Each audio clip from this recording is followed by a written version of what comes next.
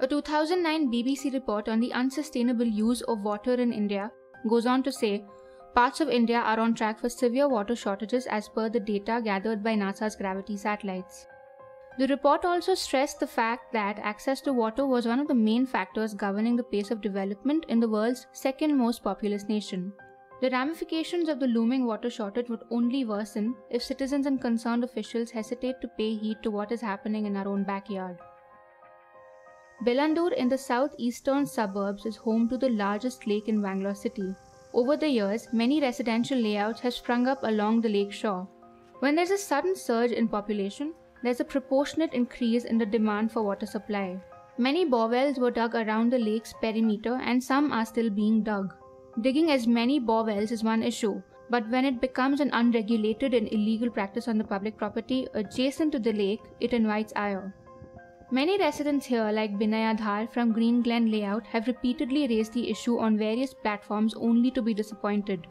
There is even a lone borewell right in the middle of Green Glen layout on a small piece of land surrounded by apartment complexes. The residents allege that the man who owns the land and operates the borewell is flouting norms by digging deeper than what is the prescribed limit. They just take the place on rent and dug up the well there, and the height is around 2,500 to 3,000 feet. So what happens is, let's say I have, every apartment have their own borewells. Okay. So what it does is, the water bed, it has got different layers and plates. It directly flows into their reservoir, and I keep asking, okay, why I have to give my water to you? Now the groundwater in the area is being depleted by numerous such illegal borewells. Water tankers ply in and out of here regularly, damaging the roads in the process. These lorries sell water from these borewells across Bangalore. The irony is that the residents here are forced to buy water sucked right up from beneath their own homes. To add to the ecological blow, many garbage shacks operate on the shore of the lake. Why would anybody sort the trash from around the residential neighborhoods on the shores of the largest water body inside the city?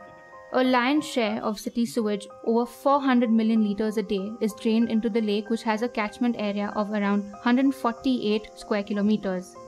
Lake itself can be a revenue point of view for the government if a lot of activities can be done, can be made into a commercial value, can be done something like whatever it has been done in Ulsu Lake. The biodiversity has been compromised and many species have vanished. The state of affairs on the ground are just stark reminders of the disconnect that we as citizens have contracted over time thanks to 30 years of thoughtless urbanization.